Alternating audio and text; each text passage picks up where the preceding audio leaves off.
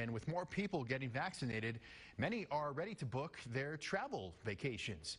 KTSM 9 News reporter Susie Castillo reports on how much it's going to cost you to take a family vacation. Airports and roads are expected to be very busy during the summer, starting with this Friday as people have already decided to hit the road for Memorial Day weekend.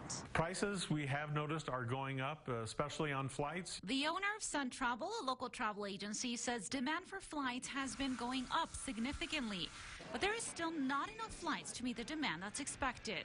You know, the airlines ended up parking many of their planes last summer and are still trying to put them back in operation and bring back their flight crews. He says many hotels that have been shut down are not fully reopened either, and car rentals have been expensive too. We've seen car rental rates in certain destinations as high as $700 a day. According to American Express, the average week-long vacation for a family of 4 costs about $4,500 right now. AAA predicts 37 million people will travel over Memorial Day weekend. For those planning a trip, Paul Coleman recommends you get travel insurance, do the research, and book your trip in advance. Flexibility is the key because things are changing daily in terms of rules and regulations and requirements and places that are open.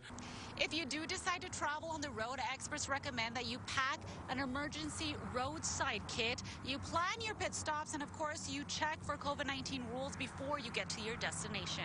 Reporting from West El Paso, Susie Castillo, KTSM 9 News. Your Ways Traffic Chat, sponsored by Lachine